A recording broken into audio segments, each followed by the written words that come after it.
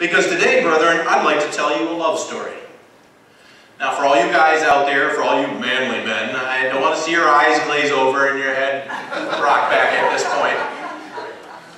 Because love is something that we are built to feel and to need. It's a powerful thing that we are created to feel and to need. We've heard about our mothers, physical and spiritual. Consider the love of a parent for their child, and I'll point it toward the mother as we so often look at that as the stronger of the two relationships or bonds. But a mother in both soul and body is created to protect and to nurture and to feed and to care for deeply that loving child. She strokes the child, she talks to the child, she sings to that baby, and that all happens before she ever looks into its eyes. In her womb, she talks and dreams and cuddles with, before she ever looks into those eyes or wraps those little fingers around her hand itself. Brethren, we as first fruits, future sons and daughters of God, have a loving spiritual parent in heaven as well. And He feels that same way about us. He lovingly nurtures and guides and comforts, and sometimes even has to correct us so that we grow up to successfully fulfill our destiny that He's invited us to, guides us toward, and prays we hold on to. According to one of the dictionaries I use from time to time, a love story by definition revolves around two people as they develop love for each other and as they build a relationship. And such stories, to be more successful, generally have to have an emotionally satisfying and optimistic ending. So again, the development of love, the building of a relationship, and a satisfying, emotionally successful ending. As we go through the message today, we'll see that that is indeed the story that we've been invited to play a role in. The Apostle John summarizes God's character in three simple words in 1 John 4:8 and repeated again in verse 16. That's 1 John chapter 4 and verse 8, and repeated again in verse 16. He says, God is love. God is love. And therefore, by extrapolation, and as we go through the passages, we'll begin to understand that a little more fully, that God's dealings with us are all, therefore, motivated by His love for us. Whether He's showing care, concern, blessings, promises, notice the hand gestures, or even when it is that He needs to correct us, we know that all of them are intended to lead us to receive that gift of eternal life as members of God's family. So today I would like us to consider the love that God has and continues to show toward mankind. As He works out the plan of action He set in motion to draw us to Him and to lead us toward becoming His kids. How much, brethren, does God love us? We talked about the church as our mother. We talked about the physical relationships we have, the feelings that we have. But we also heard Mr. Brown yesterday talk about the fact that we need to get busy. We need to get to work. We heard Mr. Lambert this morning talk about the fact that these acts of love and preparing for people and thinking of people, being concerned for their future and their safety and their well-being and their general emotional comfort is an act of love. It's an act of service. We know that Jesus Christ lived a life of service. And therefore, we're going to go through a number of passages today that show us just how much God has given to us and for us. How does God express His love for us? First, let's consider God's decision to create human beings at all. You know, He didn't need us, and yet He set in motion a plan from the very beginning to make a place for you and I. And that's where we need to make sure that we always make this personal. That we don't read our Bible as, okay, it's a story of someone else. Or it's a set of instructions, like a textbook, that we kind of make impersonal.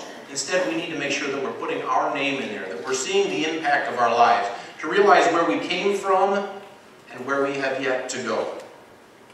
Matthew chapter 25 and verse 34. asking the question of how much does He love us, and how does He express that love for us? Here on this day of Pentecost, realizing all those various themes we have, the history behind us, and the promise of the future before, how much does God love us? What has He prepared for us and given to us so far and yet still ahead? Matthew chapter 25 and verse 34, this passage looks to the future, but it refers to when God set that plan in motion. It says, "Then shall the king say unto them on his right hand, Come, you blessed of my Father, inherit the kingdom that was prepared for you from the foundation of the world." So as the cement in those foundations was still drying, there was a plan for us. As that house was built, that future was planned, our name tags were on the shelf waiting for our doors, our rooms, our mansions, our offices, our roles to come to fruition and be fulfilled.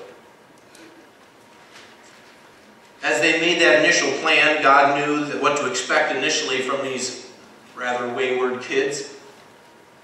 But because of His love for us and His desire to share everything with others, He's inviting us to become sons and daughters in His family. You won't hear, hopefully, anything new today. But again, when you hear something wrapped in a story that's a little different in its perspective and its a color, what we do is we rehear, we review the truths that God has given us and built deep within us over years, for most of us, years of experience. 2 Corinthians chapter 6 and verse 17, talking about sons and daughters in His family. Talking about this love story and the relationship built, the love that's built and developed, and the happy ending, the successful ending that wraps it all up in a nice bow. 2 Corinthians chapter 6 and verse 17, it says, "Therefore come out from among them and be separated, says the Lord, and do not touch the unclean thing. And if you'll do those," he then comes on to finish the thought, "and I will receive you, and I will be a father to you, and you will be my sons and daughters, says the Lord Almighty."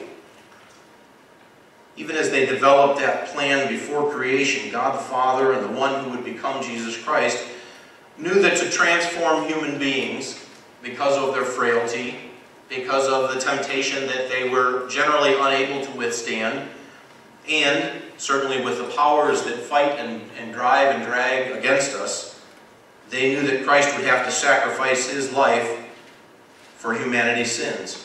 You can read about that in Revelation chapter 13 and verse 8. I'm going to cover a lot of chapters today, brethren, so hopefully your pen refill has got enough ink.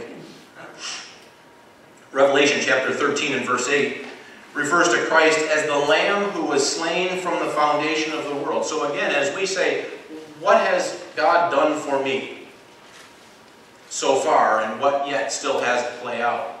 And what we realize is they set a plan in motion that was thorough, that was complete, that started right from the front, that had, we'll get into Jesus Christ and the role He played, and then the helper that is sent to bridge between that first and that second coming and take us into eternity. How much they have given to us and shown love toward us. That sacrifice of the Lamb is the greatest ever demonstration of love, and it was the ultimate sacrifice that both God the Father, we realize what He gave up, and Jesus Christ made for each of us. John chapter 3 and verse 16. Again, so many of these are ones that you might pull out of your memory. John chapter 3 and verse 16, it says, "For God so loved," getting back to that love story, that concept of what has been done for us, and really as we follow through, as we read the story, we realize that we are to be reflecting that character. And therefore we're supposed to be practicing the same type of things that were given to us to make sure that we are that light on a hill, that we are an example of a true disciple. Instead of, well, gimme, thank you for all the love, and then I go over here and Scrooge McDuck, he locks it down in his basement and swims in his cash. No, we're supposed to be happy and loving and giving and sharing to make sure that the world around us gets a taste of what it's supposed to be like. John chapter 3 verse 16, "For God so loved the world that He gave His only begotten Son, that whoever believes in Him should not perish but have everlasting life." So that was the reason the plan started, That was the way in which it was allowed to perpetuate. The door could be open to us, and that lays out for us what the future is. Verse 17 says, that the world might be saved through him.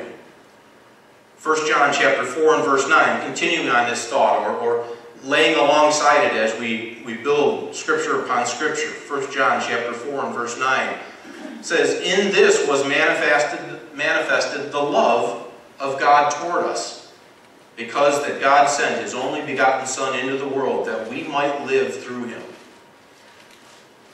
Again, remember that God didn't need us. That family could have remained forever too. And yet that wasn't their desire. That wasn't their love. They had a plan to perpetuate the family, to expand the family, to smile on those that would join as they welcomed them through the door in open arms. God reveals himself, and he helps us to come to know him and Jesus Christ, his Son, through the love that he shows for us and the things that they do for us. John chapter 1 and verse 14. John chapter 1 and verse 14. So from the beginning they realized what needed to be done. The steps were solidly in place. And again, then we don't just take that for granted. We look to the various scriptures and we make that rock solid in our mind. We prove those things to ourselves so that we're ready to give an answer when that opportunity might come, when somebody asks. John chapter 1 and verse 14, it says, and the Word became flesh and dwelt among us, and we beheld his glory, the glory as of the only begotten of the Father, full of grace and truth. And we know that that word grace means unmerited or undeserved pardon. We heard the story of Valdur's release, and again, he had to do his time. We, on a spiritual level, have been forgiven of that. Someone else has done our time, paid our price for us. And so we look forward to that, and we embrace that, and we forever hold on to that, trying extremely hard to make sure that we don't ever cheapen it or break it. And brethren, we know we do. It says all have fallen short, all have sinned, all have broken God's expectations. And yet that payment on our behalf is capable of paying each and every one of everyone's down through time. Through grace, God pronounced us justified and righteous and free of sin as a result of Christ's sacrifice. Romans chapter 3 and verse 23. I mentioned this just a moment ago. It says, for all have sinned. This is Romans chapter 3 and verse 23. For all have sinned and fallen short of the glory of God, being justified freely by his grace through the redemption that is in Christ Jesus. And so there again, that was the creation and the guarantee that was made in there. The ransom that was paid for us so that we might have, indeed, a future. As we consider these verses, we can think back to that definition again of the love story.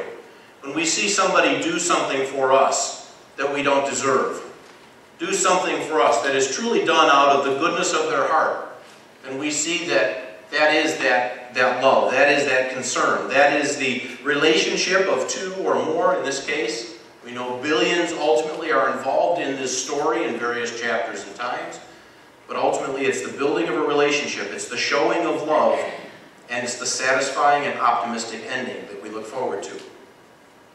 We can turn to other verses, such as Deuteronomy chapter 7 and verse 7. Again, continuing on that idea of how God shows love for us.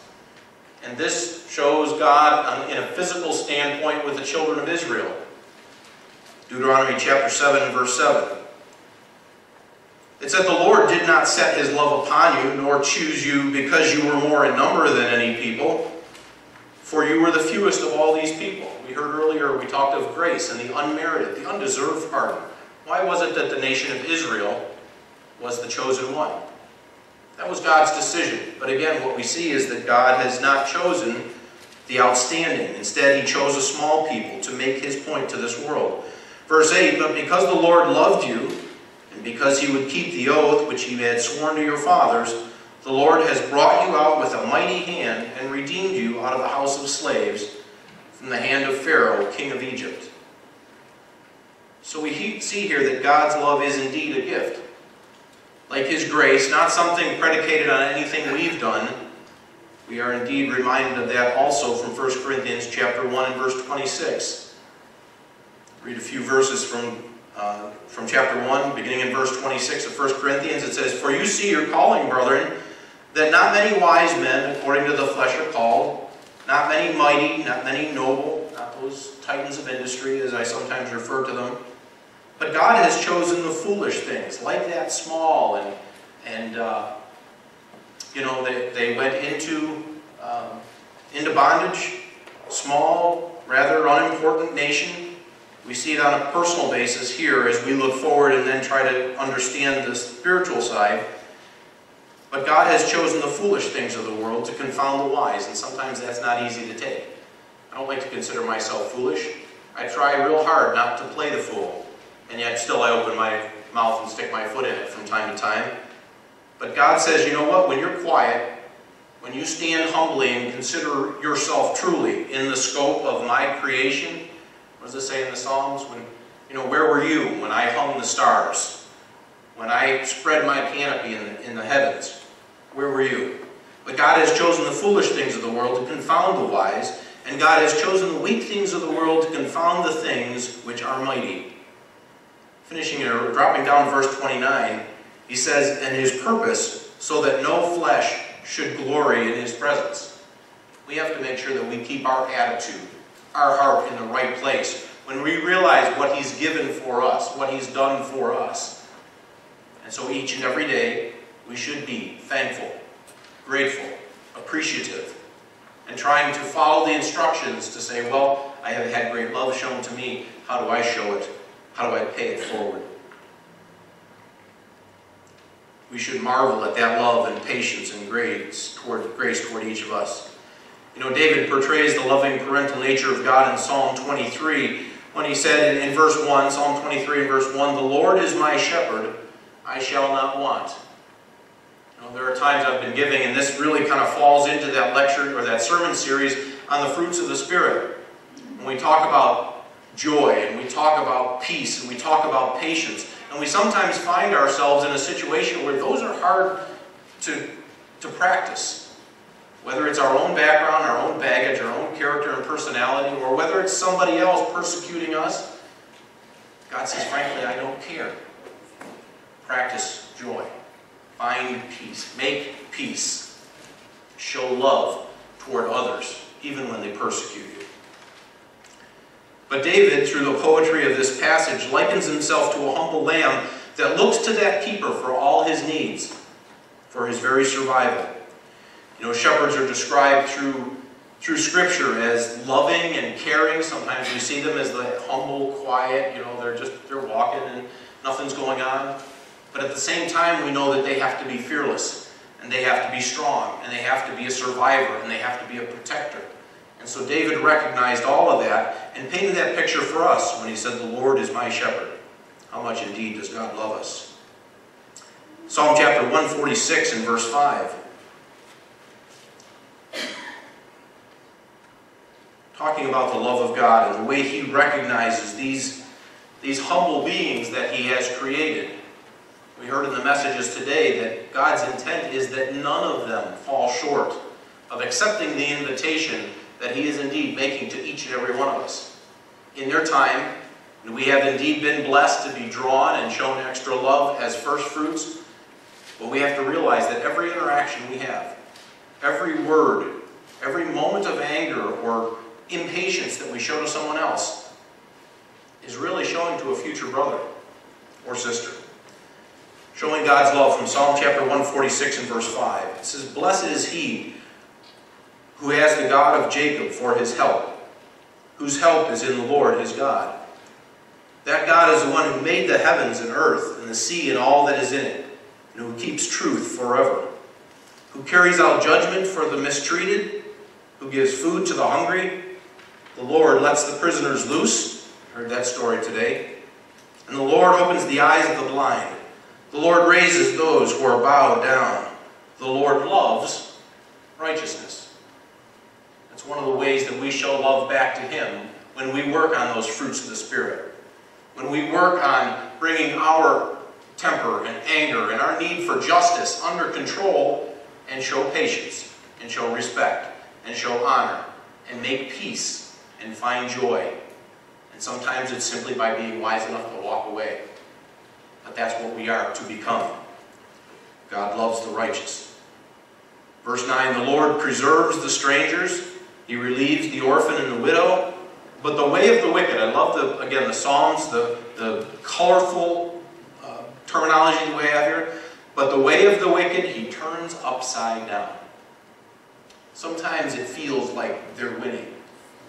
Sometimes it seems like they're blessed and they have more than us. And you say, Father, how is that fair? Fair doesn't always come into his calculations because he's working a longer term result than what we might think of in this given day. But he turns the way of the wicked upside down. Recall that I earlier mentioned in passing that even God's correction is based on his love for us, his concern that we come to understand and follow his instructions to the letter, and more importantly, in the Spirit. Hebrews chapter 12 and verse 5. We begin to wrap up this first section that answers the question, how does God show love for us? How much has God done for us? If we kind of break these here and say there's God the Father and all his planning and what he did and the specific roles that Jesus Christ played in it, and then as disciples, as these developing kids, what are we supposed to be doing? And how do we make sure that we mirror and model that? Hebrews chapter 12 and verse 5. And have you forgotten the exhortation which addresses you as sons? My son, do not regard lightly the discipline of the Lord, nor lose courage when you are punished by him. For the Lord disciplines him who he loves, and chastises every son whom he receives. So sometimes it's even in the correction that we see love. You know, I didn't truly understand or accept it when my dad would say, son, this is going to hurt me more than it's going to hurt you. I don't think so. I truly don't think so. But as a father, correction is necessary. You want to touch that hot stove? I'd rather take that pain than the permanent scarring that can come from a parent saying, I'm willing to create a little correction in order to make sure that you're really taken care of in the long run. Brethren, as we gather on this Feast of Pentecost, let's be intimately aware of the love that God has shown to us. 1 John chapter 3 and verse 1 is the last passage in this particular section.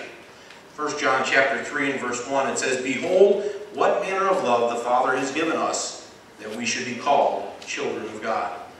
That we would have that opportunity and that future reserved for us.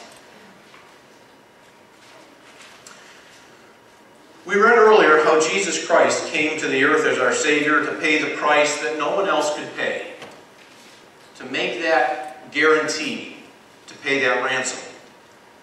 Another role that he filled during the time that he was here was to show us how more fully, on a physical sense, to show love, to be love, to be the right example, to be able to draw people by the way we do and say and show and care for them.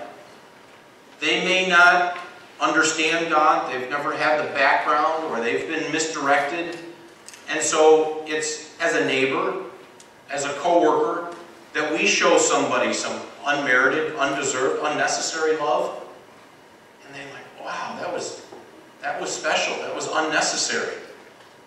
That was from the heart. I wish I would be more like that. That's much of what we learned from the example, the physical life of Jesus Christ here on this earth. Through his teachings and through his example, that godly love is based, we see, on deep, outgoing concern for others. You know, that's often the definition we use. Love is outgoing concern for the well-being of others. Whether they, in our heart, in this moment, deserve it or not, if we show love, we are more like Jesus Christ and our Father in heaven. And also, not just outgoing concern, well, you know, I'm concerned for him. I really don't want to see him trip over that or slip on that ice. But do we then have the desire to serve? To truly make sure to show the act along with the feeling? That's what Jesus Christ did, constantly. Outgoing concern for and a generous desire to serve others. Jesus Christ was a living, breathing, perfect model of how it is, or how it was to be lived and shown toward others. And so as we read his example in the pages of the Bible, we find out how to superimpose that on our life today. What am I doing today? Am I going to work? Do I have some grumpy old fella who lives next door to me? And you know what? It'd be a whole lot easier not to say hello. But that lawn is getting long. And he can't do it. What would Jesus Christ do in that situation? And do I show that generous desire to serve others? Again, we can superimpose all those parables. Every large and small word. We are to live by every word of the Scriptures. And how well do we do when we consider our story, our example? We all know the story from Matthew chapter 22 where Christ was asked which was the great or the most important commandment. And again, what we're doing is moving into a section here where we look at Jesus Christ and his teachings and his example to us, his instructions to us, if you will. Talking about Matthew chapter 22, now we realize that those two great commandments that Jesus provided in his reply were not new. Many people don't realize it, but Jesus Christ's responses both refer to Old Testament teachings. And so as this man of education, as this lawyer asked him the question, when he got the first answer, I think he fully expected it. You know, that was a quote from the Shema. That's something that he uttered every day. It was the routine that showed that he was a pious man. And yet Jesus Christ took it a step further. And he kind of really got him in the backside by tying the physical as well as showing it to God and showing the higher end of things. Again, by pulling them together, Jesus Christ elevated the treatment of our fellow human beings to a level not previously taught or accepted by many people. Let's take a look. Matthew chapter 22, beginning in verse 35. Matthew chapter 22 and verse 35. Again, recognize if we were able to have the opportunity to ask questions of Jesus Christ like this, if we were in his presence as the disciples had been, what would you ask? And yet when we turn to the pages of the Bible, if we were to ask those questions, the answers are there. If we will simply search them out, as I know we all do.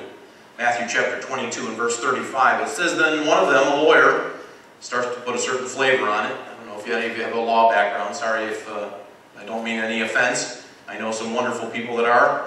But then one of them, a lawyer, asked, and this is where we understand the context, tempting him, and saying, "Master, which is the great commandment in the law?"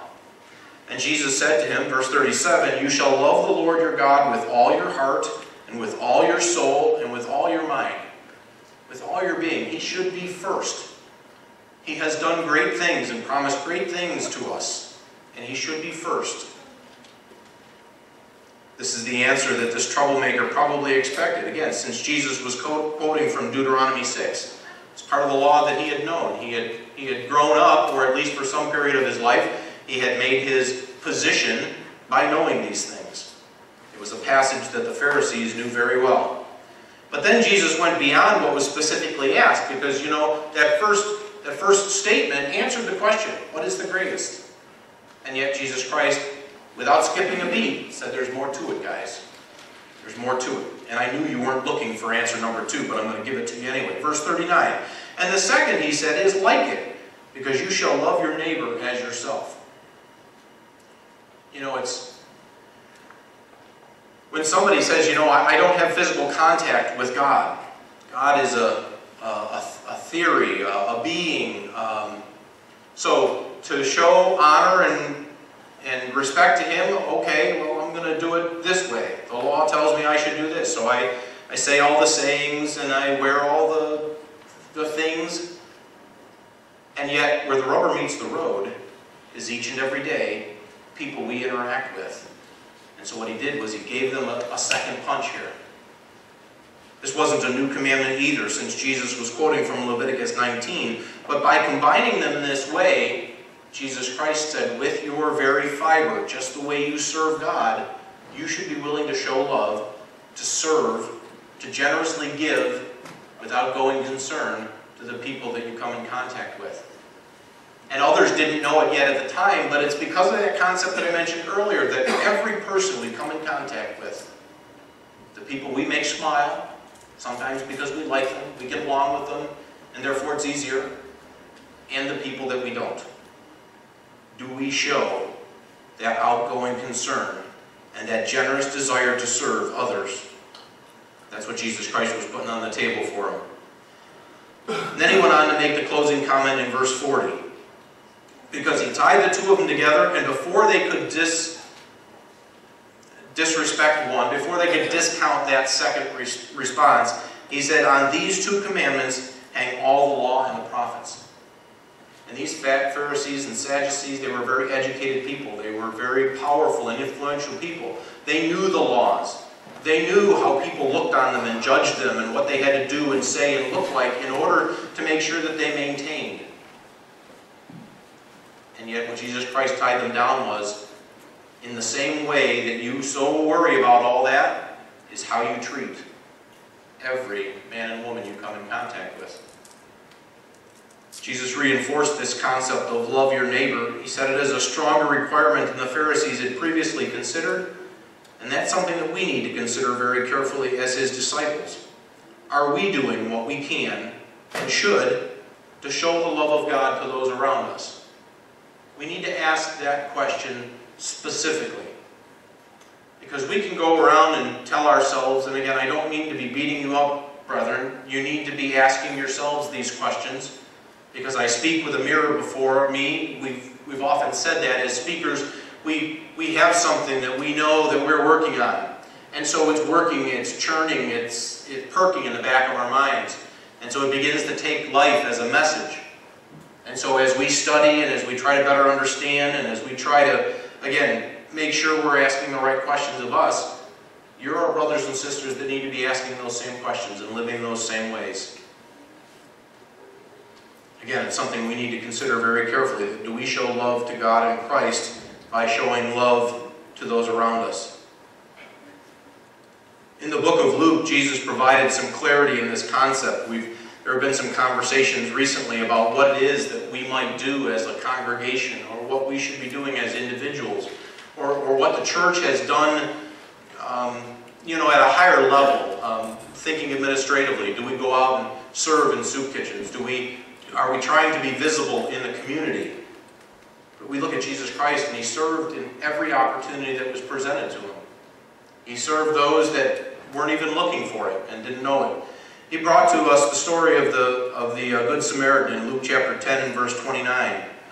And he told the story which shows that God wants us to regard everyone as our neighbor, whom we should gladly assist if we are able. The conversation that recently took place said, well, does that mean you'd pick up a hitchhiker? There is wisdom to be had. If I'm driving by and I see a car with its flashers on, and a quarter mile later I see somebody walking with their suit coat over their arm, and I make a connection and I said, I can help that person. And the person maybe not by definition a hitchhiker, but I have the opportunity to serve.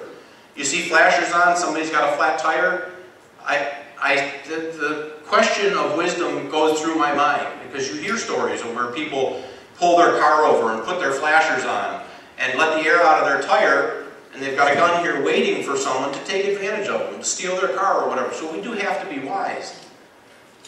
But to slow down, to check traffic, to slow down, to put your window down, do you need to make a phone call? No, that so often has happened. No, I got AAA, they're on their way, or my family's coming. Okay, thanks. Just wanted to make sure you weren't stuck out here without some way of getting assistance. So we have to be smart, but do we help?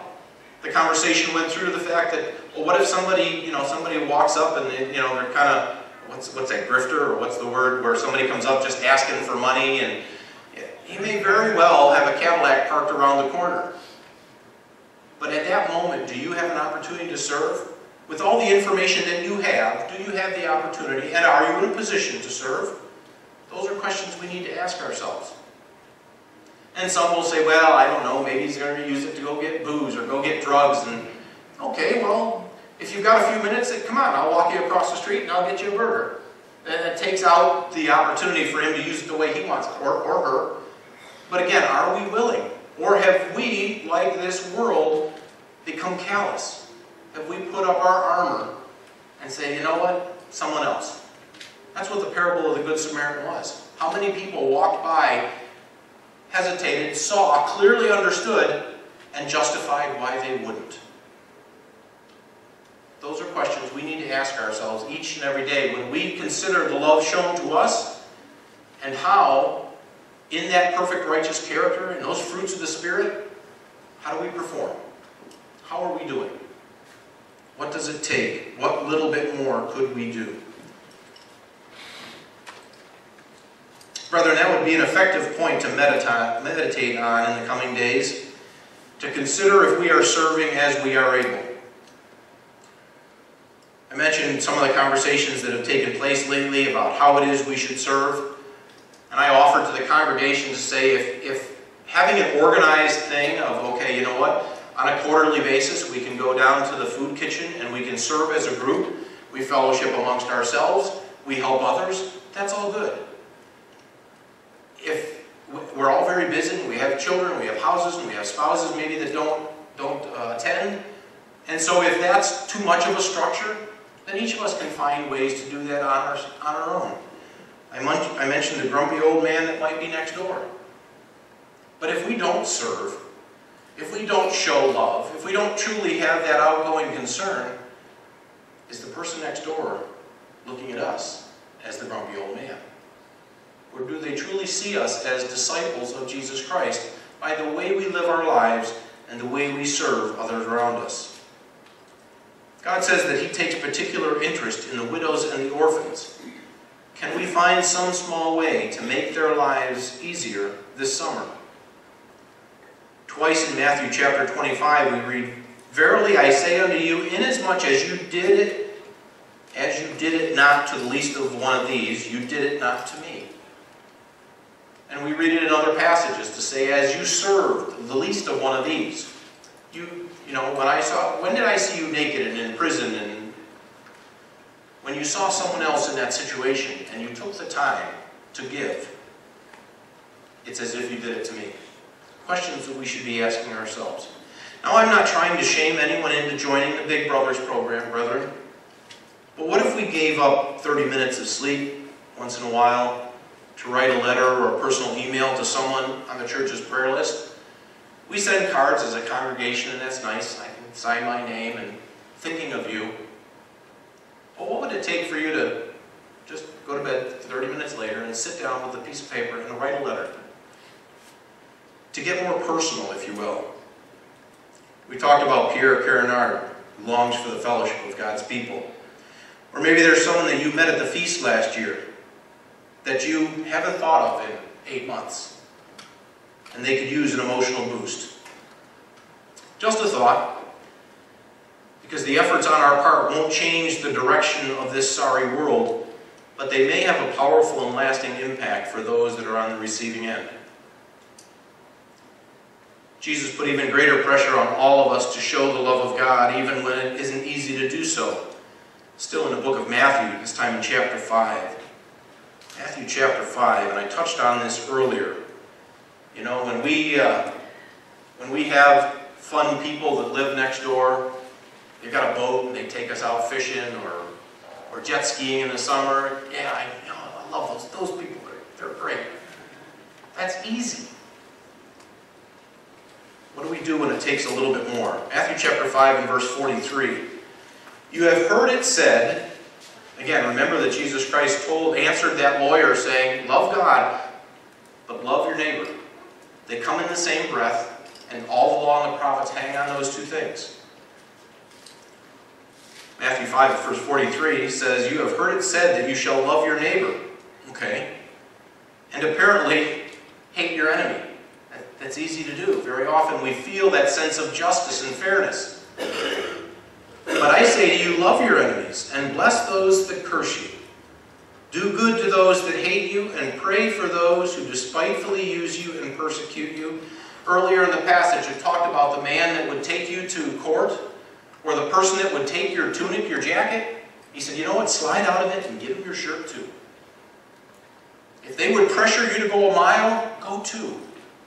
In other places it talks about heaping coals on the head of those that would take advantage when we turn about and show them love. You take the wind out of your sails, you set a wonderful example, and you're enlightened in your heart as well. Verse 45, so he says, okay, despitefully use you and persecute you in verse 44. Again, something difficult to do. But if we're developing the fruits of the Spirit, if we're developing that righteous character, it becomes easier to do. Because we know we have no choice. We know it's what Jesus Christ did. We know it's the way we need to become to make that final step. Verse 45, so we do those things so that you may become sons of your Father in heaven. For he makes his sun to rise on the evil and on the good, and he sends rain on the just and on the unjust. Why does it do that? He said earlier that he would turn the lives upside down, those who are wicked. But even those wicked, when they will repent, are forgiven. And they're back on track with us. Maybe not a first fruit, they're going to have their opportunity. But remember, God is sending that sunrise, and he's sending that rain on each and every one of his future sons and daughters. And so when we can look at it that simply, that carte blanche, instead of that so-and-so no good, I'll get them back for what they did to me yesterday. Satan, get behind me. Because that's not what I'm supposed to do. Verse 46, for if you love those who love you, what reward do you have? Do not even the tax collectors do the same? You know, somebody who's despised by everybody else still goes home and finds love at home. Still loved by his kids. They run up and say, Daddy. So loving those that are easy is one thing. Verse 47, if you greet your brothers only, what do you do more than others? It says that we are to show love to all men, especially to the house of God. Yes, when we know these people very well, we know what the needs are and how we can serve. But that same radar, that same awareness ought to be up to those around us, to our community, to our neighbors, to our co-workers, to our family that doesn't come to church, any opportunity that we have to serve. Verse 48, therefore be perfect. We are to become holy. Be perfect, even as your Father in heaven is perfect. So if that's what God would do, that's what our elder brother Jesus Christ would do, and we're supposed to become more like them, we're just supposed to develop all that beautiful and heavy-hanging fruit that looks just like them, that's what we need to do. Christ made it clear that godly love requires action on our part, and perhaps a little discomfort at times, because it won't be easy. But it'll be the most fulfilling, perhaps, because it wasn't easy. All these people we come in contact will have the chance someday to learn God's truth and to answer his invitation to become sons and daughters as well. The interesting question that I thought of as I was developing this message is, what if next week some of them walk through our doors? And they've interacted with us before. And we've been the one that saw the Samaritan and justified walking by. Do they see the love of God when they walk in that door and see our hands, see our faces? Or do we go like, oh man, I gotta go to the men's room. Someone else is going to have to be the one that greets them and sticks their hands out, because I gotta make sure they're in a good mood before they get to me. Or they're going to be, wow, they'll let anybody in this group, won't they? What does our example set? Will they look at us and recall their brush with righteousness and love and willing service? Christ lived a perfect life, and he set a perfect example of love and patience and kindness and faithfulness.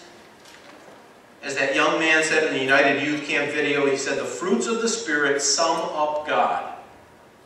And therefore they should sum us up. And by extension, we know they sum up Jesus Christ as well. In John chapter 13 and verse 34, Jesus said, a new command I give you. Love one another. That wasn't new. But he went on to say, as I have loved you, so you must love one another. The same way he said, my peace I give to you. Not the peace as the world gives it to you, but my peace. Jesus Christ had been here and set the example for us, shown us how to elevate and reach for the spirit of the law as well and show that righteousness to others. So he said, as I have loved, you should love. As I give peace, it's mine. It's a deeper, a richer, a fuller, a higher peace. Those are the things we reach for. Those are the things we seek to develop. Jesus Christ then went on to set the example of continually doing good. You know, he showed his willingness to serve, to teach, to encourage, to heal the sick, to comfort the oppressed. And it's all put down in black and white for us. And Mr. Brown, again, yesterday instructed us that we need to get busy. It was a call to action in his message. Mr. Lambert's this morning was a similar one when we look at what is it that we can do. We see from Christ's teaching and example that godly love is deep, outgoing concern for and the generous desire of giving to others.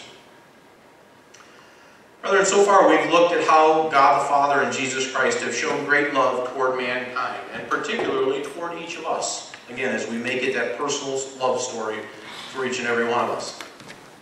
And one of those great acts of love was to provide us with that source of strength that would bridge the time period between Christ's first and second coming. You know, he said, I have come. The plan has played through to the point where I have come and I have made that guarantee. I have completed that purchase of each and every child who was willing to accept that invite. And now I must go, but I'm not going to leave you hanging. I'm going to send you that helper, that assist, that power, that very essence of God that will work with you, that will bring you to greater understanding, that will bring those teachings back to mind when you're starting to slip off and you should respond differently. That's what I'm going to send to you. And so again, when we ask the question, how much does God love us? What has Jesus Christ taught us? And what have we truly been given in a permanent way, really, to lead us to eternity? It's that gift of the Holy Spirit. Scripture tells us in various places that by our human efforts alone, we aren't capable of achieving the righteousness that God expects of us. But we've been offered a helper to stand in the gap and to help us to elevate our game.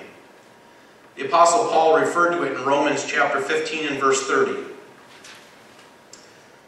Romans chapter 15 and verse 30, he said, as the love that comes from the Holy Spirit. So, the Holy Spirit gives us the essence of God, which includes love and joy and peace and patience. All of those in perfect measure. In 2 Timothy chapter 1 and verse 7.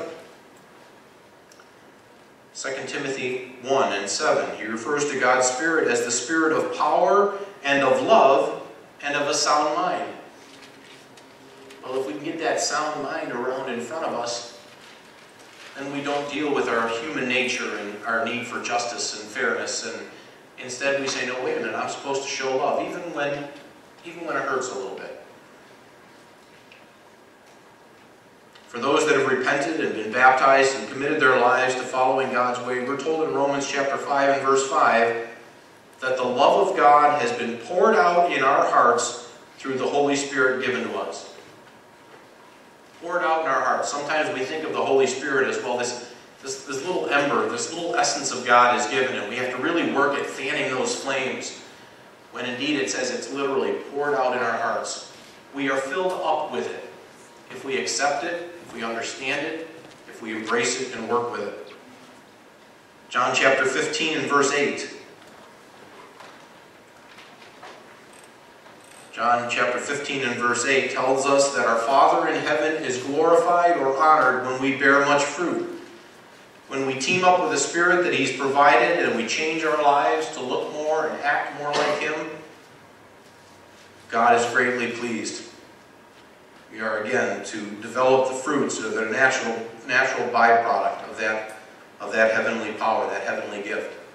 And brethren, that means that we need to embrace His instruction to us, that we need to strive to operate in accordance to His law.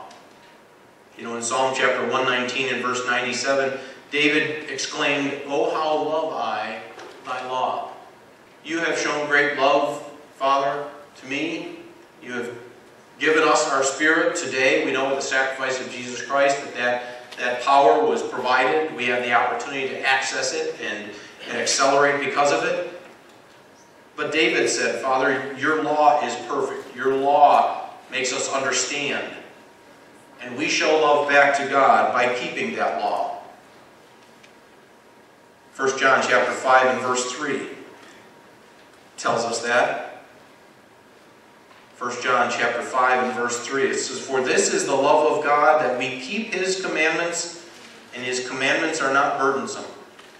When we work with that Spirit, when we come to understand that we are supposed to be loving, then we realize that the first 4 show us how to show love and interact and build a stronger relationship. What was the definition of that love story? 2 that are practicing love, building a relationship, and seeking that satisfying and successful end. When we know that we take that law and we then take the last 6, and this is how we interact with mankind, so that we have a stronger, more stable, more loving, more righteous relationship with everyone around. Brethren, they're not going to start it. They don't have the Spirit. We're supposed to. So we are the ones that show love then, that model the example of Jesus Christ, that are that city set on a hill and that candle that's not set under a basket, but shows the example to the world, so that when they walk through those doors, they're like, yeah, I remember you. Something was a little different. I always enjoyed our time. Aren't you the guy that held the door, or the woman that helped my whatever last week at McDonald's? All those little acts of love that can come into play. Romans chapter 2 and verse 13. Getting back to that call to action.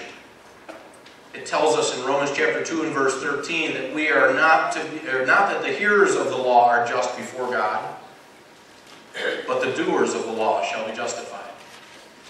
That our acts, that our activities, that our generous desire to help others needs to be the product of the love that we feel and that in turn we show. Brethren, in this afternoon's sermon, we've looked at this topic of love. We've seen how love has been shown toward us, showered on us, poured into us, and is expected of us.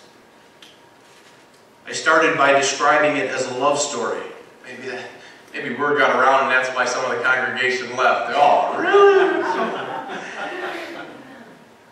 But the love story by definition was the development or the practice, the interaction with love, which leads to a building of a relationship and a satisfying and optimistic end. The plan of God is that ultimate story, brethren. And we have been blessed by being promised a starring role. Most of mankind isn't yet in tune with the program. They're the audience that doesn't understand yet. There aren't enough seats in the auditorium in this particular chapter of the story. And yet, brethren, we have a seat. We have a place to be and a role to play. Paul wrote in 2 Timothy chapter 3 and verse 1. As we look at the role that we have to play, as we look at the years ahead of us, we can read scripture that tells us it's not always going to be easy. 2 Timothy chapter 3 and verse 1, it says, But know this, that in the last days, grievous times, or perilous times, depending on the translation you're reading, shall come. For men shall be lovers of self,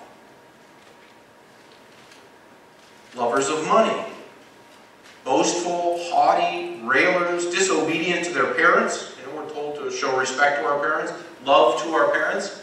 So it says that men won't, adults won't, kids apparently won't either. They'll be unthankful, they'll be unholy. Let's drop down to verse 4. They'll be traitors, so they'll turn on each other for a dime or for a favor. They'll be headstrong, not humble as we're supposed to be. They'll be puffed up. They'll be lovers of pleasure rather than lovers of God.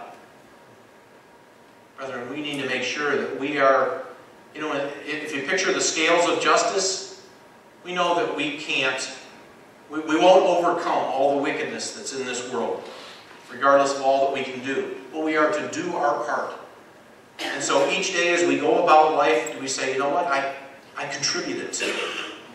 Not to do this, but to feel that we satisfy the requirement, the teachings, the example of Jesus Christ and our Father in heaven today by the little bit that we did, the little favor that we did, the smile that we brought to somebody else's face, the letter that we wrote before we laid our head down on our pillow.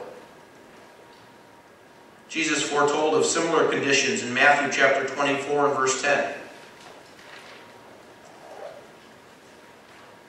Matthew chapter 24 and verse 10. So in these later times, he said, and then many will be offended, and many will betray one another, and they will hate one another. Verse 11, it says that false prophets will rise up and deceive many. Jesus Christ is at work developing in us his example, and yet that we know that Satan, the devil, hates everything about the God family, and the opportunity that we have to be a part of it. And so he's doing everything that he can to derail us, to tempt us, to sour us. And so we need to be working to make sure that we don't fall into that we're solidly in God and Jesus Christ's camp. Again, because false prophets will rise up and deceive many. Verse 12, and because lawlessness will abound, the love of many will grow cold. Brethren, we can see around us in this world, there are many beautiful things. There are many wonderful people. There are many enjoyable opportunities for us. And yet we see the ways of this world more closely aligned with the fruits of the flesh than the fruits of God's Spirit.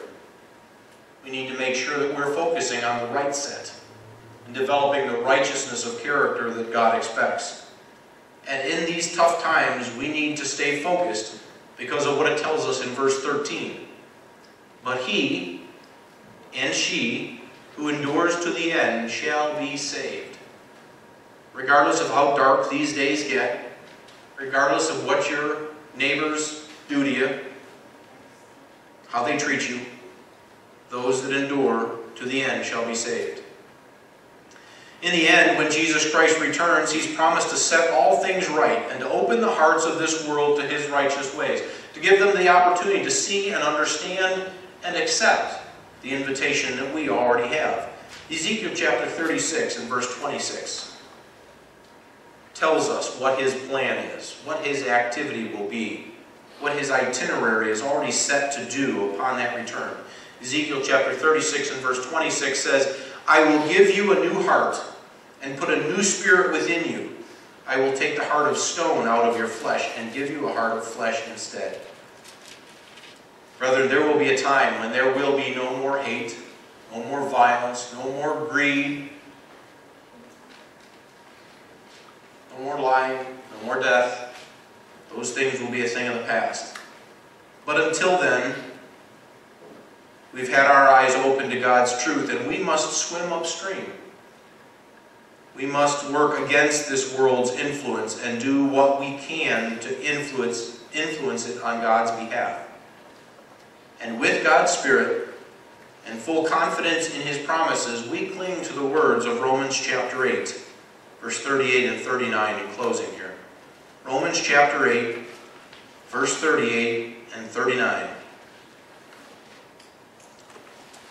For I am convinced that neither death, nor life, nor angels, nor principalities, nor things present, nor things to come, nor powers, nor height, nor depth, nor any other created thing will be able to separate us from the love of God, which is in Christ Jesus our Lord.